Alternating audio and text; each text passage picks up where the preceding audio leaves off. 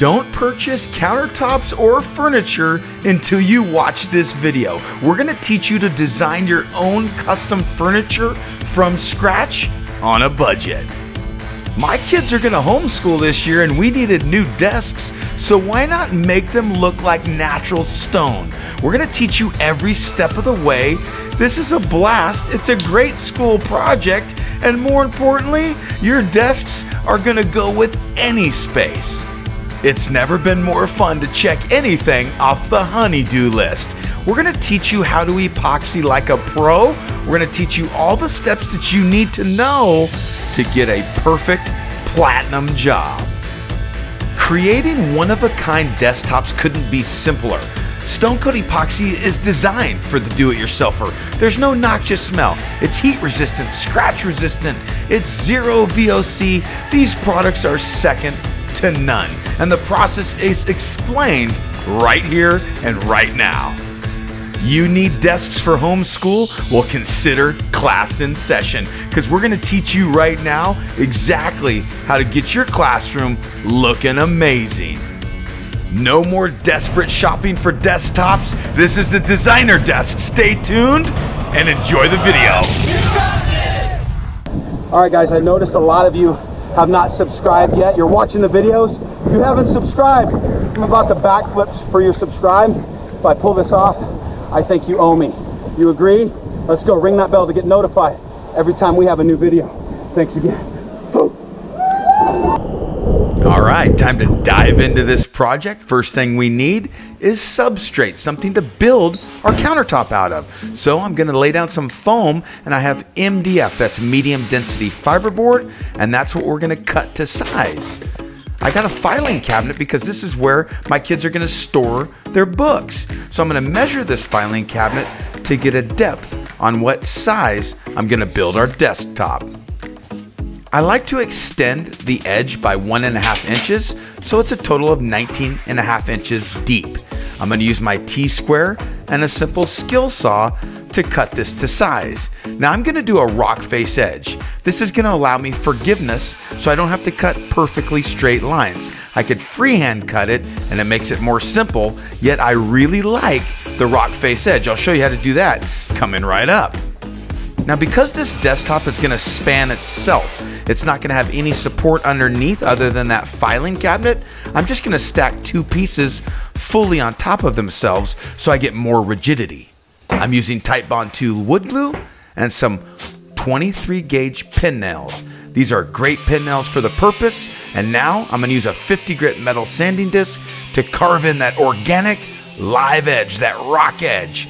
The more that you make it rough and tumble, typically the better it comes out. That's a pro tip. All three sides that are going to be exposed, I'll first grind with that metal sanding disc. Then I'm going to use our all-purpose putty to go ahead and use a gloved hand and make a rougher edge. Give it some depth and dimension. And I'm going to use that Bondo and some cream hardener. I'm simply going to mix using our Bondo spatula, and then I'm ready to spread it out. I like to go with the grain. This is going to make it look like slate. We'll apply it rough at first and then come back and sand any of the high and low points. So this is how it looks applied. Next step, take your random orbital sander and sand out any rough points on those edges so it's smooth to the touch. Look at that edge. I love how that rock face edge comes out, and it seals that MDF, prepping it for the paint. I'm going to paint this substrate with spray paint to give me some undertones and a beautiful looking color so I don't see through to that MDF color or the Bondo color. I'm simply pre-fogging with black and white spray paint. Fogging some color on the edges gives it depth and dimension so that if you see through any of the coating, you'll look down to some interesting looks. I'm using acetone to wipe away some of that paint to expose a little bit of the Bondo look. I'll also sand so I create a good mechanical bond, which is also dual purpose to give me a more natural look. Sand away any of the nibs and nubs on the surface, and you're ready for the next step. I needed to get this desk done fast, so I chose my Stone Coat Platinum product. It dries extremely fast with a short working time so I can get this project done at warp speed. I'm using white and black spray paint, some fire orange, some blue tones, and some bronze. I'm going to use our 2-to-1 ratio on the platinum product, starting with part A at a 2-to-1 ratio part B. I'm going to mix thoroughly with the drill for about 2 minutes. When you mix, be sure to hold that bucket, mix at full speed, and then slow it down and rub the bottom and the sides of the bucket. Don't forget, mixing time is 2 minutes. All right, now that I've mixed my clear coating, I'm going to add a little bit of a wash coat color. This is going to be our brown dye. I'm going to do this with a popsicle stick, and I'm just going to spread it over the surface to give myself a wash coat so that my colors will slip and slide and I won't have any dry areas as I do my exotic pour. I'm putting out cups for every color that I have, and then I'll add our clear platinum product, and then finally any of the additives. In this case, I'm using a lot of different spray paints directly into the clear platinum. I'll also use some of our metallic powder as well as some dye. I love the pearl metallic powder in conjunction with white spray paint. Now it's time to pour everything back into that mixing bucket, and I'm gonna do an exotic pour. This is almost like cheating in class. This is gonna give me a beautiful base that looks natural. What you get with spray paints and metallics, they oppose one another and they create different formations in your coating that look like natural stone and looks like it was created by Mother Nature herself. I'm gonna pour that mixture across the surface. I'll get it all out of the bucket. Be sure not to waste a drop. Then I'm just gonna move it by hand enough to coat the entire surface. I'll tilt the project back and forth until I like the look. Now remember, this is just my base. I've saved some of my white so that I can create visual interest and do a real white vein down the center of this desk. This is starting with some of that white spray paint and also some of our white dye. I'm giving myself striated veins, and then I'm also going to mix in some of the white metallic. You can see the white metallic and the white dye, but they complement each other perfectly. Now I'm just using some extra color out of the cups, and I'm dragging it through that vein so that I get very natural looks. I don't just want one color. I like to mix colors. So I go back to those cups and I just find anything that I have left over, and I noticed I had a substantial amount of blue.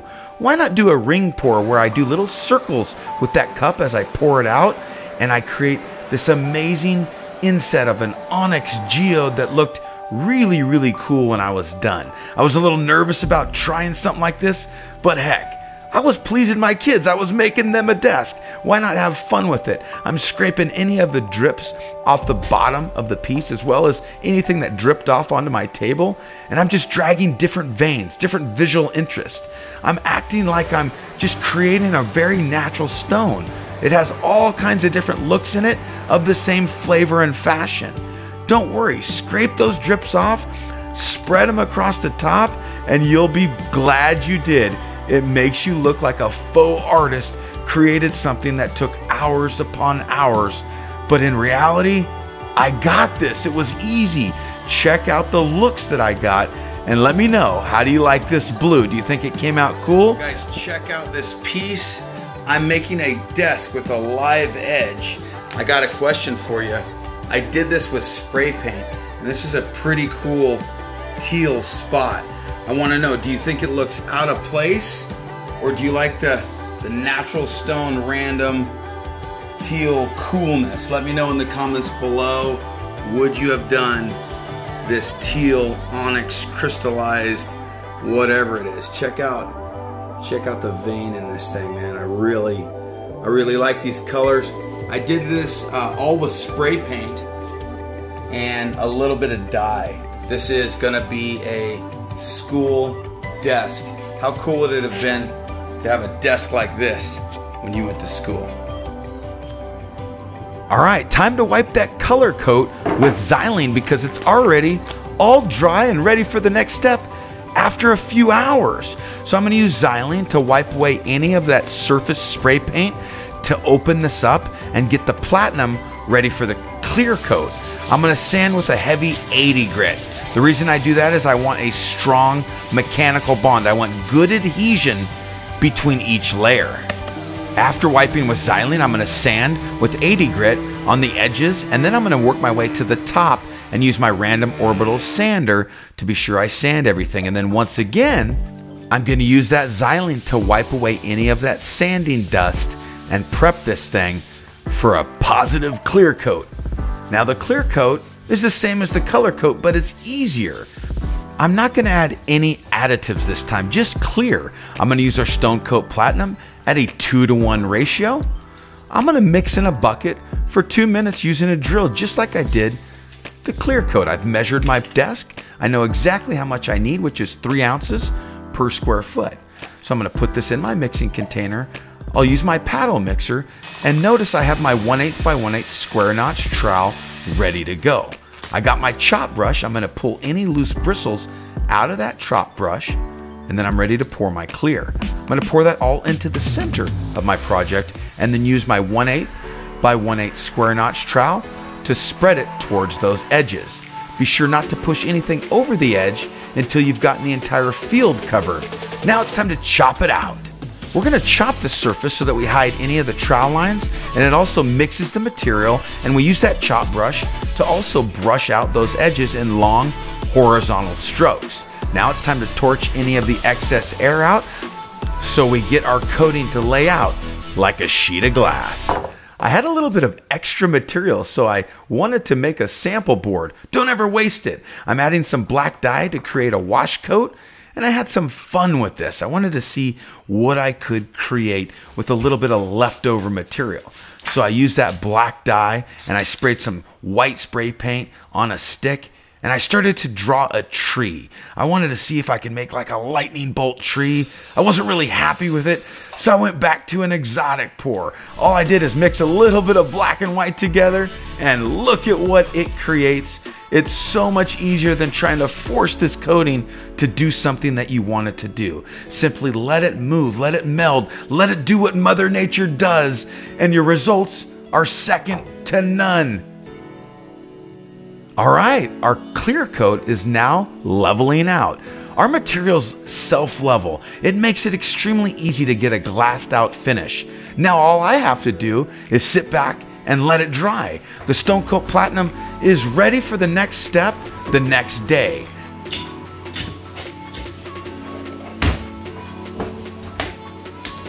I'm gonna lay the top upside down on a piece of cardboard so I don't scratch it up. I'm gonna use my 50 grit metal sanding disc to remove the drips to prep this piece to receive our ultimate top coat, which gives it a very natural, non-shiny sheen level. I'm going to use 220 grit just to shave off any remaining little bumps and nibs and nubs on those bottom edges. And then I'm going to address the sides of the edges. I'm going to sand everything with 220 grit so that I prep for a good mechanical bond between the clear coat and the top coat. This is a pro tip. This is how you get your project to have fantastic adhesion and last through the tests and trials that your students will put this desk against. Okay, time to wipe away any of that sanding dust. And to do so, you could use either acetone or xylene. We're gonna prep the bottles of our ultimate top coat by first shaking part A and then getting our rollers ready. We're using the 2-roller technique. A 1/4 inch microfiber roller is very important. I'm gonna mark one of my roller handles with tape because I'm gonna have a wet roller and a dry roller. But first, let's remove any loose hairs from these rollers by rolling it across some painter's masking tape. Now it's a 2-to-1 ratio on our ultimate top coat. First part A, then part B, and then we're gonna add just a little bit of water. We're gonna mix the ultimate top coat for 2 minutes using a popsicle stick. Mix vigorously, be sure to rub the sides and the bottom of the bucket, and then fully submerge your wet roller. You're gonna get this nice and saturated and put a nice wet heavy coat on your project. Now, don't be shy, get it wet, and then you're gonna come back to your dry roller. If you have a large project, break it up into a 2 foot by 4 foot section. Do your wet and then dry roller and then move on to the next section. I'm still on my wet roller. I'm just rolling it out. I'm rolling the edges, and then I will also do a pro tip and roll the bottom of my project so that I envelope the MDF and I really encapsulate this entire piece. After I've rolled on the ultimate top coat wet, I'm going to use my next roller, which hasn't been used yet, and I'm going to dry roll this. I'm just going to roll over this so that I remove any of the excess ultimate top coat. This makes it look like it was sprayed on. It removes your lap lines. It's how you get that professional look with a roller. Just applied the ultimate top coat to this desktop that I created, and I love the sheen level that it gives me on this rock face edge and the surface. It's a very natural look, easy to apply. I'm going to be using this right here. I'm going to be using this file cabinet as part of the base.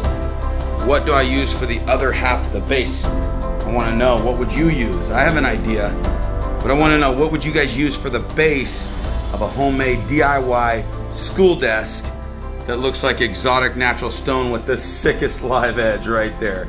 Check that out. All right, the ultimate top coat is dry. It's time to install some legs that I picked up at the hardware store with these mounting brackets, and I can't wait to show my kids what I've created for them. In fact, this was a surprise. They were begging me to help me, so now that I know how to build the best designer desk that you could think of, I'm going to include them on more desks because I got more kids and more schooling. I'm just using black spray paint. I'm going to spray paint these legs and keep it simple. I'm going to mount these to the underside of that countertop, and I really like this sleek look. I really enjoyed how this came out. Now, these legs weren't the toughest, but I'm also going to attach it to that filing cabinet to give it more rigidity. Remember, everything that you've seen on this video, the tools, the sundries, the brushes, the trowels, the coatings, the top coat, the platinum, is all found right there in a kit at stonecoatcountertops.com. Go check it out. Give us a like, give us a thumbs up, and share this with everybody you know. Remember, it's Stone Coat Countertops.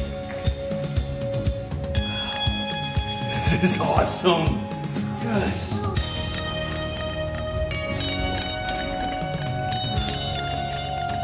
This is awesome, really good, and I love it.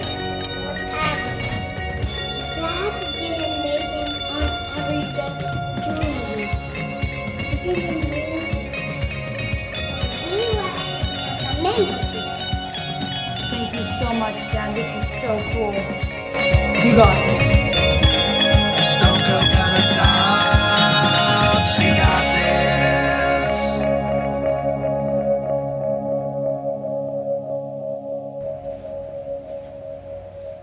This is awesome!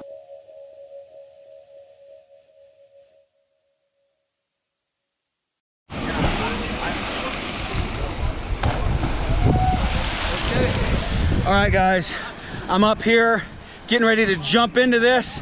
I want you to remember, visit us anytime at stonecoatcountertops.com. And until next time, remember, you got this. We'll see you on the next video. Woo!